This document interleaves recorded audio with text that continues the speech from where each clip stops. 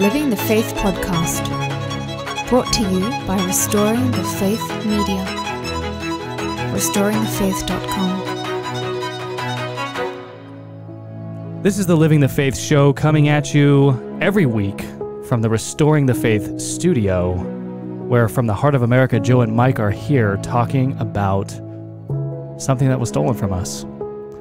Something that was taken away from us that used to be a part of what we believed and now no longer is. Hey, this is Mike here, and we are going to give a quick recap. A couple weeks ago, we came at you with a show about the precepts of the church. The precepts of the church from the most recent Catechism of the Catholic Church are thus. There are 5. The first one is that you have to go to Mass on Sundays and holy days of obligation. And you have to rest from servile labor, which actually that was the interesting point there on that particular precept, which we don't hear a lot about these days. Mm-hmm. Secondly, you shall confess your sins at least once a year. All right, low bar, but we got it. Third, you shall receive the sacrament of the Eucharist at least during the Easter season. Okay, so if you're going to claim to be Catholic, you have to receive communion every now and then. Fourth, you shall observe the days of fasting and abstinence established by the church, of which there are very few now. And 5, you shall help to provide for the needs of the church. But there's something missing here, Joe. Is it missing or is it otherwise absent? It's just kind of absent. It's not, it's just kind of mysteriously dropped. So it's a little bit, it's just interesting. We talked about in the last show, I believe, that the number of precepts has fluctuated in the past, and so we're just down one, strangely. And it is an interesting one nowadays for it to be mysteriously just disappeared. Yeah. They, for the most part, for the greatest part of that 6th precept was stuff that we still definitely believe in as Catholics, right? We have to. And then there's a little bit of discipline that is thrown in there as well that makes sense, and we can go through that. But it's an interesting time for it to be missing, obviously, since the Sacrament of Matrimony is under extreme attack, especially with all this crap in the news. Yeah, well, that's the right word for it. Yeah. What else can you call it? Right, exactly. So, marriage being between one man and one woman, period, period, end of story. Right. It seems odd that it should these problems are arising within very close proximity of it being absent. Yeah. So as a quick administrative note to our listeners, we originally published this exact show, which contained an error, and out of charity for our listeners and to God, we pulled the show and we were redoing it. So we will be without that particular error.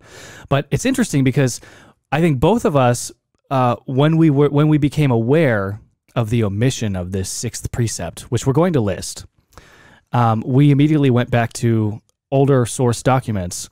For example, the Catechism Explained, published by Benzinger Brothers over 100 years ago in 1899.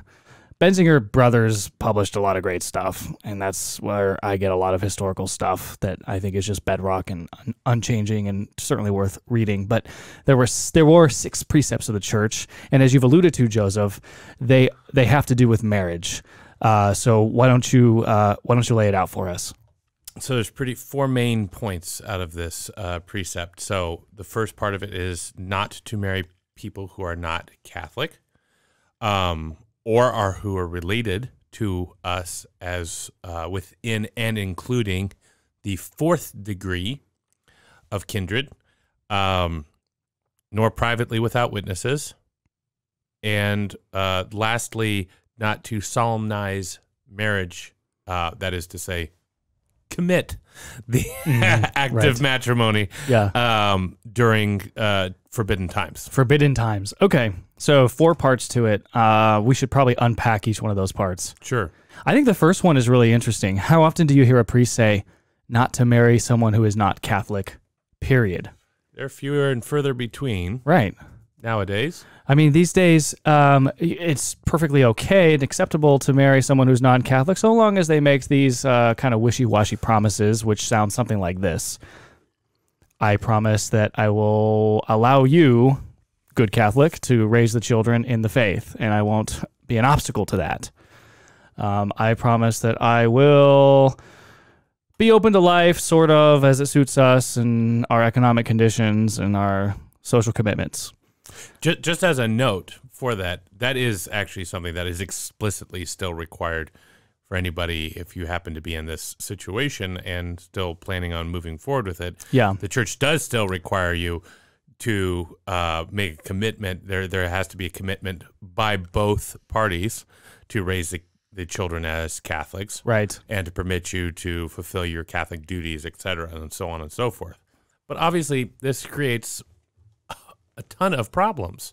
I met a by this you mean mixed marriages between Catholic and non-Catholic. Yes. Okay. And it's in a certain way. I'm glad that this is coming up because in a certain way this just shows God's divine providence in having us re-record this show in the first place. Because only just last week, a girl that I work with, who's very, very sweet, very kind woman, and she and I were talking. We were doing an office deployment, and I made some sort of comment. She's like, "Oh, it was because it was Friday and I wasn't eating meat." And she was like, "Well, you need protein, you need your energy." And I was like, "It's Friday. Oh, and by the way, it's an Ember Day. You probably saw Mike's Ember Day posts. So we've delved into that before, I believe, actually I think we did. Yeah, we did. Yeah.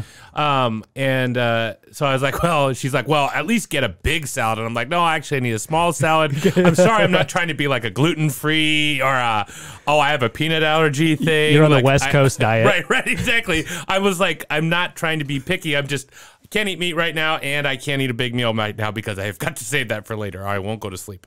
And she just like, oh, so you're Catholic? And I was like, yes. And she's like, well, I used to be Catholic. Oh, a growing denomination. Yes. In fact, probably one of the largest denominations in the country. Fastest growing denominations, yes.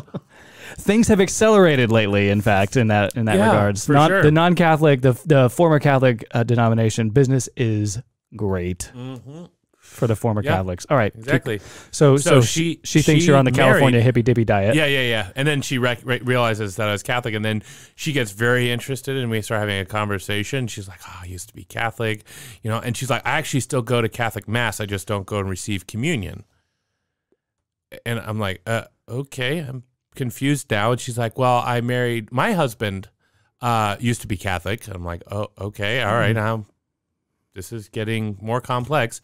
Oh, and now he converted to become a Methodist, and now he's a Methodist minister who used to be Catholic. And then I met my husband, and he asked me if I would marry him, and I was like, well, no, of course I can't marry you because I'm Catholic. Well, are you willing to, revert to the Catholic faith? And he said no, and she's like, oh, okay then. And then they got married.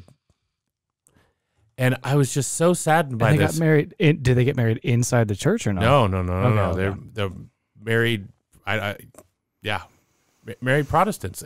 But why does she go to Mass still? I don't know. And that's between her and God, certainly.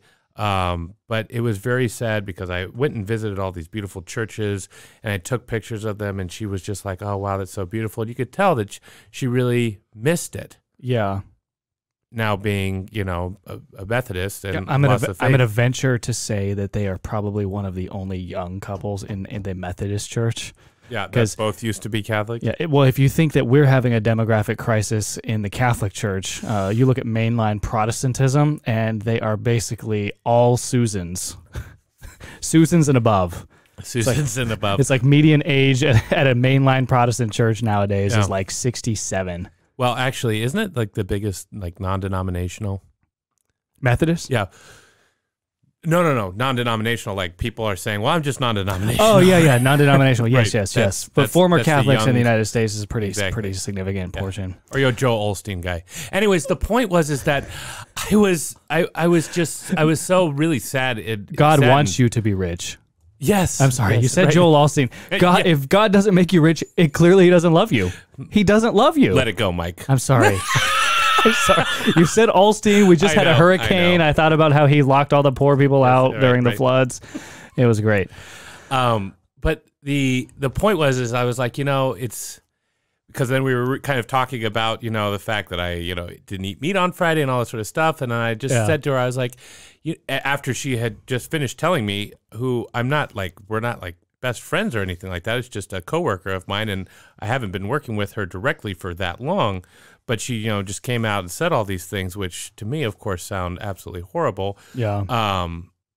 And I just turned to her, I was like, isn't it kind of funny? You remember when you were a Catholic, right? And people used to make fun of you for saying, oh, well, you're Catholic, you have to obey all these rules and such. And she's like, yeah, I remember that. I was like, yeah, so, isn't it interesting that there are all these rules, but they only make sense in hindsight. And this is one of those rules. This is definitely one of those rules. Especially for today's world when we live in such a romanticized view about life and whatnot. And just marriage, it's just a garden of roses. Well, people get married today because they are in love. That's why you marry. You marry whoever you love, and when you stop loving them, then you don't have to be married anymore. And that's pretty much it. Yeah. When your marriage is based on love, which is really infatuation. Would you bat your eyelashes a little bit more when you say love? I think that's the love that you're referring to. Oh, yeah. Let me put the camera on me. When you say love, right, and you're really talking about, it's a fleeting emotion. It's a fleeting emotion. It's really just infatuation. It's really just a carnal love. Right. Not true love. No, I mean, the Greeks had like 3 or 4 different words for love. Right. I mean, they have different words for love, and they had different meanings. You had filial love, you had eros love. We're really talking about eros love. Okay, that's the kind of love that people get married for today. And guess what? That stuff tends to fade over time. It does. Yeah. It really does. Love is a decision. We all know that. Okay, so not married persons who are not Catholic. The second part of this is, or who are related to us, Joe, within a forbidden degree of kindred. Okay, how often are we facing that particular issue these days? Doesn't happen very often. Not often. No, this is definitely something that you would have seen in areas where people lived in pretty much the same place, right, at all times and whatnot. And it's just so like pre-industrial Europe. Just so we're clear that yes, this does happen a lot. In various places of the country and various places in the world. But to actually be concerned about somebody, if you're related to somebody, more than likely, I really thought you were going to stereotype. I was so prepared for you to say something somewhere south of the heart of America. No. Maybe south and east. Yeah. There are places all over the place. There are definitely places. All over the place. That's right. But the main point is that you pretty much don't have to worry about it if you're related to somebody. I mean, I guess you could say, laterally speaking, if somebody was in it's a little bit difficult to say, but basically it's within a certain number of degrees of separation, and that number even has changed over time as it has actually. The church actually started with 7 degrees. Okay, so and now it's 4. So wow. Anyways, 7 was untenable. But we actually, when we did our show about the family book, right? And we talked about how everybody is just kind of reinventing themselves in America every single generation. And you've got these kids who are going off to school to find themselves and discover what they want their legacy and their patrimony to be. And people move around a lot. They're much more mobile today. So you're really just not going to encounter in the 21st century this problem where, you're attempting to marry someone who's within 4 degrees of separation from you. But that certainly was a concern back in pre-industrial Europe, where people moved around much less, and you might have someone who has worked the same land for 600 years, for multiple generations, 11 generations, and right, exactly. So that was certainly a concern back then. So, all right, we'll give Holy Mother Church a pass for dropping this particular, right? This particular. I wouldn't really call it giving a pass, but But it's more understandable that we have dropped the forbidden degrees of kindred from the precepts of the church, which, as a reminder, the precepts of the church, also called the commandments of the church, are, if you don't follow them, it encounters pain of mortal sin, right? Yeah, I don't know. I think I guess it's just a little bit more confusing about why it's missing. Again, the thing is that anybody can do it, right? I mean, it's readily available to cross that line. You would hope that people would be more, disgusted by that, but that's. Well, let's go into that right now, because just a very brief history of when and where this particular precept dropped out, and some interesting corollaries to that. This precept was included in the church for a very long time, and it was included even as recently as the 1917 Code of Canon Law. So this was the 6th precept of the church. Incidentally, that same year, that Code of Canon Law, which was published under the auspices of, I believe, Pope St. Pius X and Pius XI, both contributed to that Code of Canon Law. Because it was a multi-year process to get it published. Obviously, yes. But when that Code of Canon Law came out, 1917, again, same year that Our Lady appeared to us at Fatima, Portugal. And she very prophetically told us that one of the very important things that we should be focused on is defense of the family. That the family will come under attack, and that will be a huge war that the devil will wage against the family. Now, not because we didn't give a parental warning, and because there might be children listening to this podcast if you're in the car or whatever.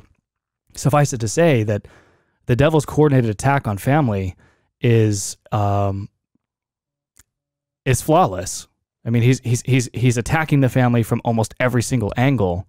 From who you believe yourself to be, from who you can marry and how often you can marry, and the types of things that are permissible both within and outside of marriage, and for the destruction of human life, and from the materialism. Well, it's interesting, right? It's like we've reached such an age of enlightenment and intelligence. Yes, that as in previous the dark Middle Ages and all these people who needed all these guardrails.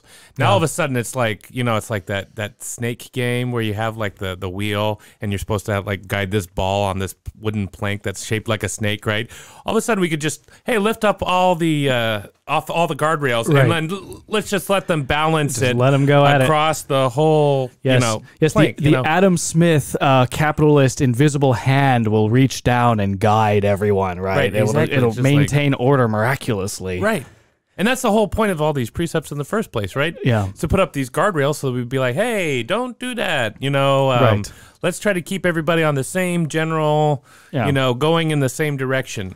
So the very same year that Our Lady warned about this happening is the same year, it was the last year in which we officially promulgated in the Catechism of the Catholic Church that this was the precept of the Church. Fast forward to 1983, it's no longer there, and it is conspicuously absent. Also, fast forward to the 20th century, the 21st century, and marriages are down, vocations are down, the faith has collapsed, the attacks on the marriage are impending. And even as we record this show tonight, the marriage is under attack even within the church. Mm-hmm. So it's interesting. So yeah, you're right. To bring up why is this missing, certainly worth talking about, certainly worth meditating upon. And your point, I think, also is very valid, that just because it's not a precept of the church doesn't mean that any of this is invalidated. You shouldn't be marrying within 4 degrees of separation. You certainly shouldn't be marrying outside of the Catholic Church. And the third point here of 4, the third of 4, is nor privately without witnesses, Joe. Now, I am aware of this happening a couple times. This is kind of sad, but I'm aware of a family whose daughter went out and eloped. She eloped. Don't do the antelope. Don't do the antelope. She did it within the church too. I mean, they had to priest shop. They ended up finding a priest who would marry them. Many of her friends and colleagues and coworkers and fellow students within the parish were in on it, but guess who wasn't in on it? The parents. How can that happen? So, didn't you tell me that like they were like let known about the wedding like hours before or something? I think so. Yeah, I think they were ultimately invited to the wedding, but at the very last minute, like day of. Very, very sad. But you can't do that, right? You're not supposed to do that. Why? Because you as the father, and you have 3 daughters currently. God only knows how many daughters you will have in the end. You have to give them away.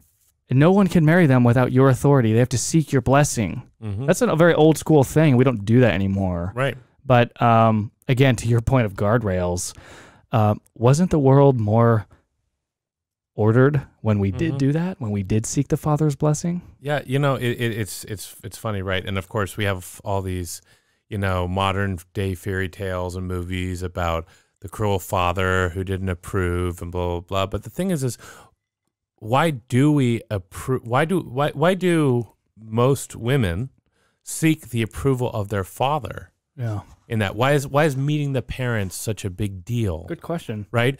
Because the thing is that for most people, definitely for Catholics, or for most Catholics anyways, that our parents, even if they weren't necessarily the best parents even, and that's not speaking pejoratively to not at all. But I'm just saying, even if they weren't the best parents, we still hold them up as a moral compass. Yeah. Of, hey, well, I mean, if they don't approve of them, then it can't be good, right? Like it's at least a low bar, right? Right. Of something that you believe is to be good. And if you don't believe this is going to be a good marriage, then you shouldn't be marrying this person. But if your parents will approve of that person, then at least it's reassuring to you that you're doing the right thing. This is an important and a big deal, right? And there are a lot of people out there who'll be like, well, I don't need my parents' approval for this, blah, blah, blah. I'm my own person and I can do this. Yes. But the point is that these people have been around for longer than you have. They've made more mistakes than you have. And that's exactly it. They've seen the world. They've been around the block. And to your point, even if they are not, the best parents in the world, you can't help but learn a thing or two as you go through life. And furthermore, nobody knows you better than your parents. I'm sorry. Your friends don't know you as well as your parents do. Your siblings don't know you as well as your parents do. Your parents changed your diapers, okay? Right. They've seen you evolve and grow up from infanthood to the adulthood, okay? They've been there every step of the way. They know you, and if they say that this isn't the right person for you, maybe they're on to something. Yeah. Well, and the other thing is, too, is I don't know a lot of Catholic parents, and I'm sure there are exceptions out there, but a lot of Catholic parents who are like, yeah, I eloped. It was the best thing I ever did. Like, I've never heard, I've met plenty of people who have eloped, and I have not heard a single person say, They're yeah, not it like was the best bragging thing. about it. Yeah, no. no, Usually you have to fish for that detail out of them. Like, oh, tell me how you guys met. How was your wedding? Who came to it? So Oh, where was it? Vegas. And We got married in Las Vegas. Oh, really? Which church? Which church? Church in of the Elvis. Yeah. Okay. Yeah, right. Wow. Yeah. People aren't really proud of that. No. It's kind of it's multifaceted in that regard, and before anybody else brings up the excuse, also, and that would be an example of that is, well, mom and dad, you did this, well, and so I should be able to do it this way myself, whatever that is with regards to the detail of the marriage, the person it is that these people are learning from their mistakes. Yeah. And while they may not even admit to a mistake on their part, they can still see how it could have been done better, how it could have been improved, or how what they did was wrong, but they don't want to say. This is why this is important to have. And this is just witness, right? So the church isn't forbidding you to get married without your parents' approval. Let's just be clear about that. This is with a witness. Good point. Right. And if you can't find one witness, then, maybe you're doing the wrong thing. Right. All right. So fourth. Well, just to close out on close that. it out. With regards to the witnesses, this is important because if you say, well, we got married, two of us, we got married in front of a priest and whatnot, who is officiating at the wedding.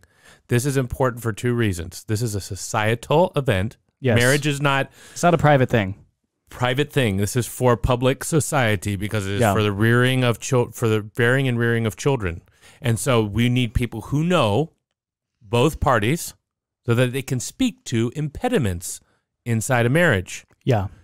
If you don't have somebody to hold a Catholic in good standing to look at you and be like, who knows hey, you? Who knows you? Yeah. You wonder why we have a problem with annulments nowadays? Right. Why it seems like anybody can get Catholic divorce. Oh, I mean, annulments, the percentage of annulments that are approved in this country is something like 98%. I mean, it's a very, very high number. And they have these so-called processes, too, in each diocese where, you know, they kind of send them to an approval board, and it's like 3 clerics who sit on the board. And yet, for some reason, all of them unanimously approve all of these annulments for almost any reason in this country. I know somebody... Speaking of Sin City, I know somebody who has achieved 4 annulments. Four. That's awesome. That must be some sort of a record. But she married into the Catholic Church on her 5th marriage. That can still get taken care of. At the Catholic Church, we can fix anything. We can. Well, it made it easier, although she had this big binder to get rid of the first 4. I think it made it easier because the first 4 were not Catholic marriages. That does make it easier. It does certainly help. But to your point, though, I mean, we're talking about Catholics who get married in the Catholic Church who then can get their marriage annulled merely because they don't like each other anymore. I mean, it's really a sad thing. Yeah. Okay, moving on. So there are 4 parts of this 6th precept of the church, this missing precept, and the 4th part is not to solemnize marriage at forbidden times, Joe, at forbidden times. So there are times of the liturgical year in which it is appropriate to solemnize marriage and when it is inappropriate. And I bet if you're hearing this for the first time, you instinctively can guess that maybe I shouldn't be getting married during Lent. Because marriage is a happy thing, it's a party, and I shouldn't be having parties during Lent. I'm guessing that most people, that just sounds true. It will click with them. What say you? Yeah, no, times of penance, times of particular, I believe that you can't get married on holy days of obligation. Okay. Or Sundays, right? Can't get married on Sunday. Right? So... Not that, you know, obviously every Sunday is another Easter, right? And so you can't get married on Easter, which is also on a Sunday. So it's that's not one of those. That's not one of those floating feasts. No, that's it doesn't float. Yeah, Easter Sunday is strangely always on a Sunday. It's always on a Sunday. Yeah. All right. So, but yeah, there are very specific times where when you get married, right? This is a contract between 2 parties. Obviously, as with all Catholic things, that it involves Christ, Our Lady, the saints, the church, and everything like this involved in the sacrament. But with marriage particularly, this is about these 2 parties, and it's this contract that takes place between these 2 parties. They become the focus of the event. And this is not something that we should be focusing on a marriage on a time or a contract between 2 parties, celebrating a contract between 2 parties during times that are reserved for penance, for example, during Lent, right? When you're supposed to be meditating on the Passion of Christ, or on Easter when you're supposed to be celebrating rejoicing in the resurrection of Christ. Yeah, or I'll even add to that during Advent when you are awaiting the birth of the Savior, during Ember Days, which we've talked about a couple times. It happens 4 times a year. It's a Wednesday, Thursday, Saturday, 4 times a year, roughly coinciding with each season. During Rogation Days, of which there are 3 in the calendar, 2 precede Ascension Thursday, and there's one other Rogation Day. I can't remember when it is, but the general context of those days is these are days of prayer, fasting, and abstinence. Right. How can you have a wedding when you're having fasting and abstinence? What are you going to serve at the banquet, right? Hey, everybody. I mean, that sounds like a really lame wedding. In fact, I don't want to be invited to that. But I have to say, I just put the camera on you, but I'm putting it back on me. This is really sad, Joe, okay? And for those that are listening in podcast universe, you should be catching us live on YouTube. Well, not live, but we're recording for YouTube, and we have cameras and things, and we're doing stuff with our hands and making gestures to make emphatic points. But one of the points I did want to make was I got married during Advent. Didn't know better. Hey. 12 years ago, got married in the Catholic Church. In fact, the prelate who married us is now a bishop. And I have to wonder out loud if this particular man is advising his diocese about the rules of marriage, or if it's just perfectly okay. We didn't know any better. Yeah. And so now the day before Advent starts is when we celebrate our anniversary. And it's really sad. But I think this is an interesting point, too, because some of our audience will hear this precept and they may be tempted to think to themselves that, oh, my goodness, maybe my marriage isn't valid, or maybe I've been married in sin and I haven't confessed this, or whatever it is. And suddenly scruples start to creep in, and we certainly don't want that. Right? So look, if you married your sister, then I would have scruples. I would definitely go take care of that, okay? But regardless, if you believe that you have broken any of these 4 parts of this precept, just go talk to your priest, right? Yeah. Go talk to a competent official. You did not have any culpability in regards to this. You're not, like you say, living in sin or something like that. This is all very important to consider and not have scruples about. It is a sad thing, right? There are so many truths about the Catholic faith that have and nuances and beautiful traditions and all these various things that we wish that we had the fullness of, and that's what we're trying to reinvigorate and reignite here at Restoring the Faith Media. But we live at the time that we live in. This is a time of troubles that we're trying to help reignite, like I say, the Catholic faith.